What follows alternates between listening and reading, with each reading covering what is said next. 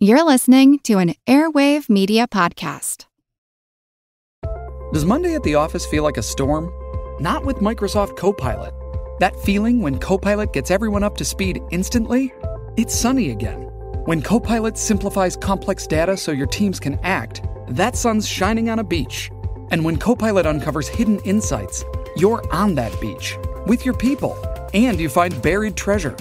That's Microsoft Copilot. Learn more at Microsoft.com/AI for all. For the ones who work hard to ensure their crew can always go the extra mile, and the ones who get in early so everyone can go home on time, there's Grainger, offering professional-grade supplies backed by product experts so you can quickly and easily find what you need. Plus, you can count on access to a committed team ready to go the extra mile for you. Call, click Grainger.com, or just stop by. Grainger, for the ones who get it done.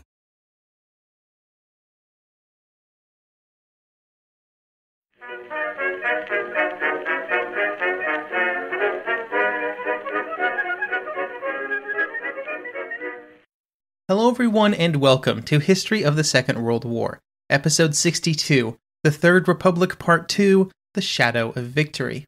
This week a big thank you goes out to Edwin for their donation, and to Ido, Gary, and Luke and John for choosing to support the podcast on Patreon, where they get access to ad-free episodes plus special patron-only episodes released once a month. Head on over to historyofthesecondworldwar.com/members to find out more information. I know at this point it's almost a joke on this podcast, but when discussing events in interwar France, you have to start with the First World War. In France, anybody who was over 30 years old in 1939 remembered the First World War. Most of their fathers had fought in the war, and those men who had fought in it were still in the prime of their economic and political power. To say that the war influenced French political, economic, military, and social developments during the 20s and 30s is to understate its impact. Along with the impact of the war was also the consequences of the peace that had been signed, with the devastating understanding that it was very likely that another war with Germany or some other power was very likely. When looking back at interwar France today, there is also another almost impossible complication. We know that France completely fails in its defense of the German attack in 1940. We know that it would be a devastating French defeat. This makes it very tempting to look at interwar France and search not for what happened, but why? Simply, searching for reasons for the later failure. In this search, it can be easy to lose the actual course of events. It makes it easy to read too much into certain decisions and not others, and to judge those decisions based on future events. Last episode, I really dove deep into this when I was talking about the Maginot Line, and I will almost certainly mention it again.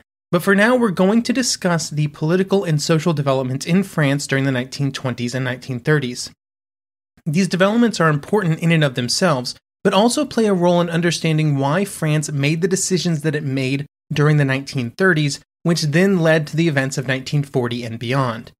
Over the next 5 episodes, we will track the course of those developments from the end of the First World War to the beginning of the Second, at which point we will take a few episodes to focus strictly on the evolution of French military thought during this same period, a crucial topic not just for the events after 1939, but before 1939 as well, as the French military was an essential piece of any active resistance to German actions during the 1930s.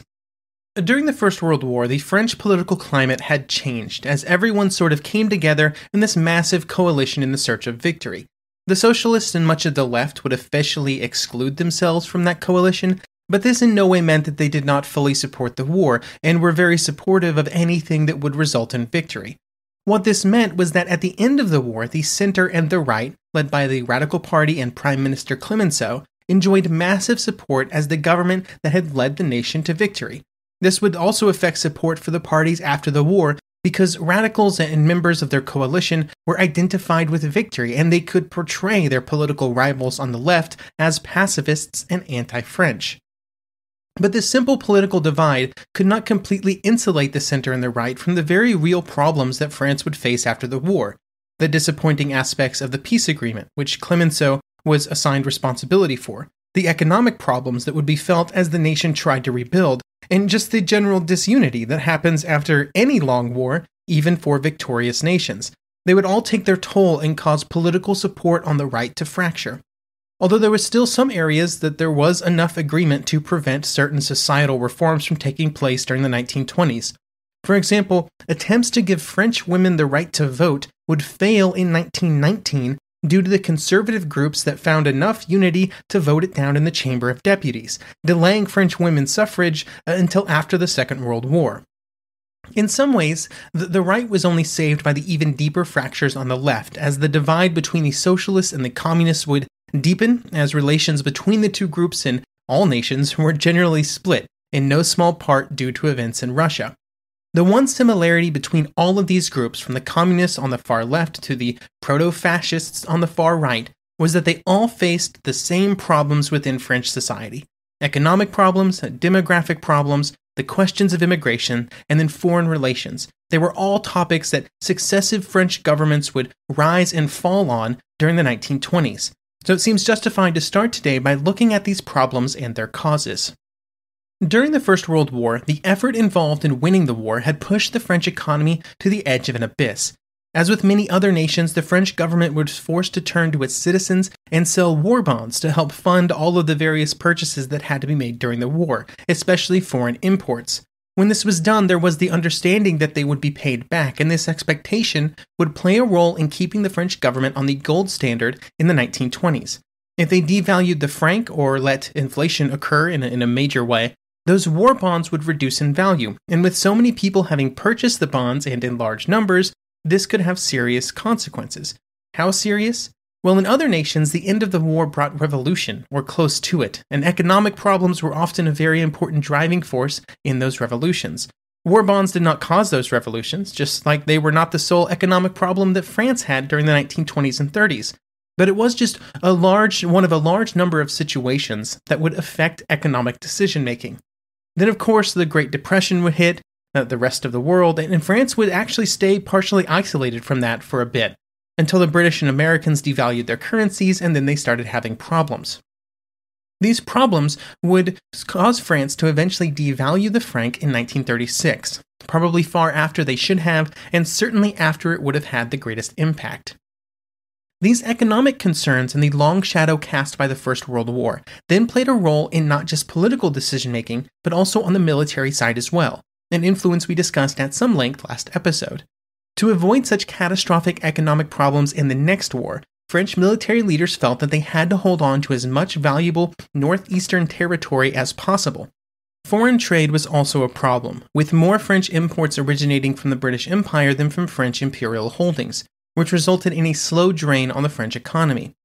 One of the hidden reasons that France was tied so closely to Britain during the 1930s was this economic relationship that they could not risk breaking. There were also a whole host of other economic ties between the two nations, like the fact that more imports were offloaded off of British ships in French ports than from French ships.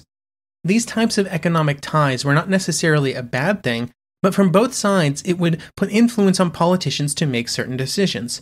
The French were importing a lot from the British Empire, while the British Empire was gaining a lot of benefits from being such an important part of the French economy. All of these items and many more would be a part of what were felt to be necessary economic preparations for war, especially due to the fact that the French firmly believed that whatever happened, the next war would be a long one, years in length just like the last one, and such a lengthy conflict required a different and more all-encompassing set of considerations when it came to being prepared, and that included economic preparations and also economic relations with other nations.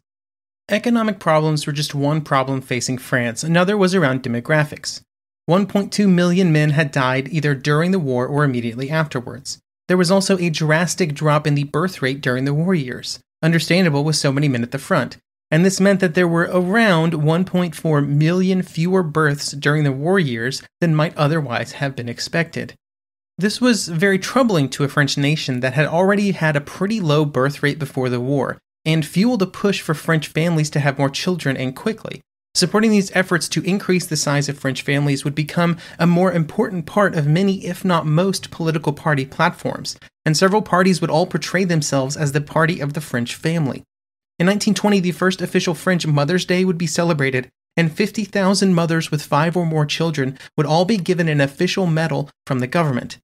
There would also be a law put into place that gave fathers more votes depending on how many children they had under the age of 16, which translated procreation directly into political power.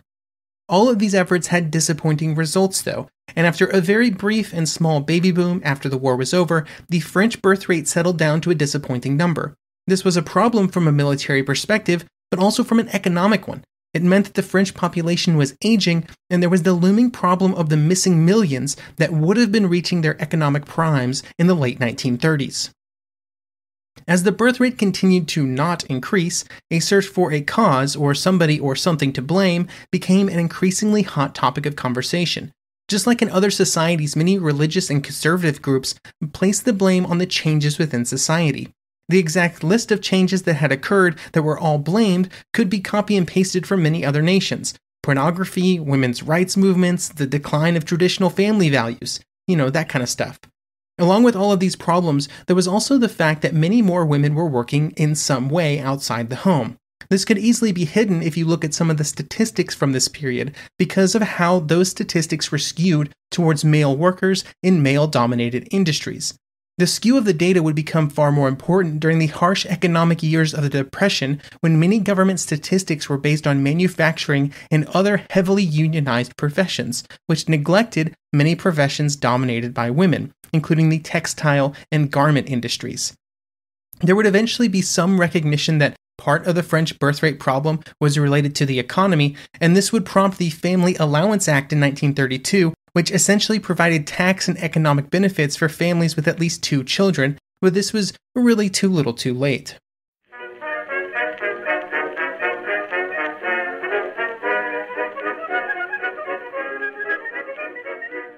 Hey guys, it is Ryan. I'm not sure if you know this about me, but I'm a bit of a fun fanatic when I can. I like to work, but I like fun too. It's a thing. And now the truth is out there. I can tell you about my favorite place to have fun. Chumba Casino. They have hundreds of social casino style games to choose from with new games released each week. You can play for free anytime, anywhere. And each day brings a new chance to collect daily bonuses. So join me in the fun. Sign up now at ChumbaCasino.com. No purchase necessary. VGW Group. Void where prohibited by law. See terms and conditions. 18+. Some of us love history. Others used to or never did because history was presented as nothing but the rote memorization of names, dates, and facts. Basically, the story got left out, and that made history kind of suck. My name is Greg Jackson. I'm a university professor with a PhD in history, and bringing history to life is my passion. That's why I created my podcast, History That Doesn't Suck. I want to teach you everything you need to know about U.S. history, but I do so through stories. Let me tell you about George Washington begging his men not to mutiny against Congress, Clara Barton saving Union soldiers amid enemy fire, enslaved Frederick Douglass risking his life for liberty, and about so many other figures as their real experiences make industrialization, social movements, and even congressional debates and tax policy come to life. Subscribe to History That Doesn't Suck today, and join me, Professor Greg Jackson, every other week for a new episode, where I'd like to tell you a story.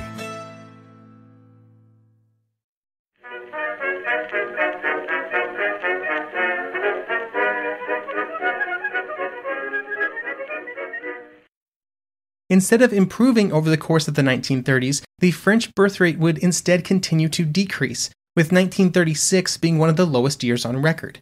Now, this can partially be explained by the fact that it was in the years around 1936 that those missed births from the First World War were most heavily felt.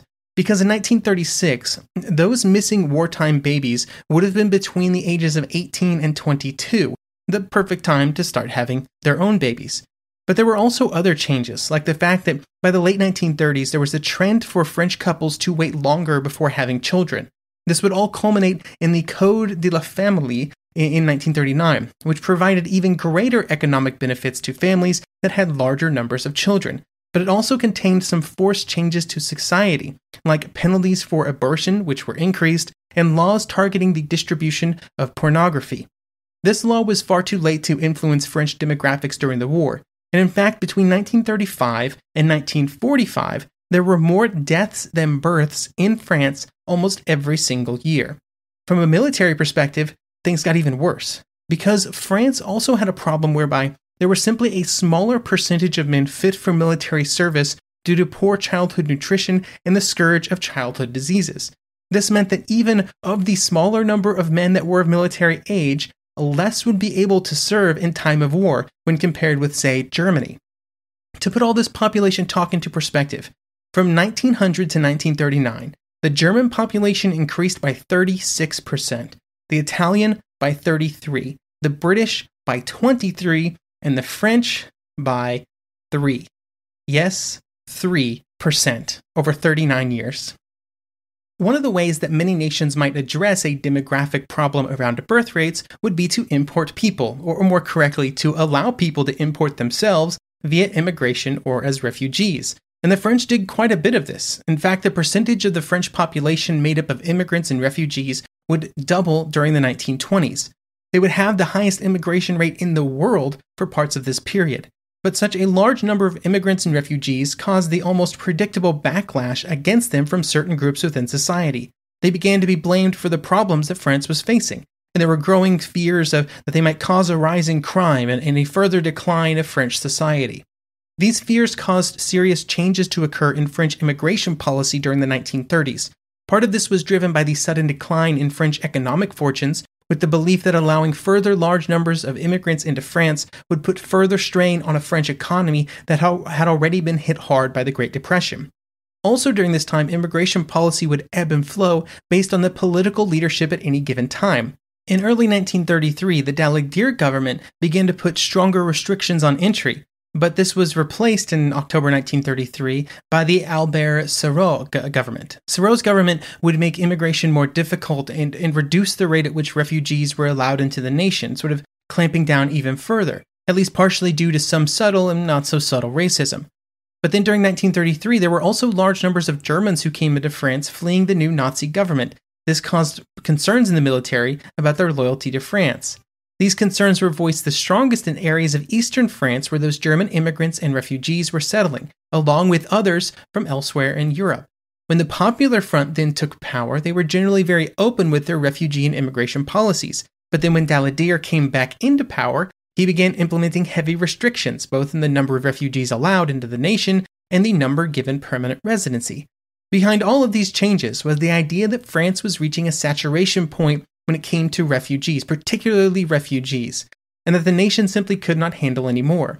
In 1939, refugees would also be forced to enter military service if they planned to stay in France more than a few months, a more direct method of trying to capitalize on their presence in the country. Going through the quick list of immigration changes is a great example of the kind of flailing that the French government did for much of the interwar period. There were many different governments, and while they often just involved the same group of men cycling through different cabinet positions, there was often a lot of indecision or reversals of previous decisions. This complete instability in the executive positions of the French government were in some ways a design feature of the government, preventing one person or party from having too much power. But it was also indicative of the divided nature of French politics during this period. These divisions would prevent many of the reforms that were probably necessary to fix French economic and societal problems.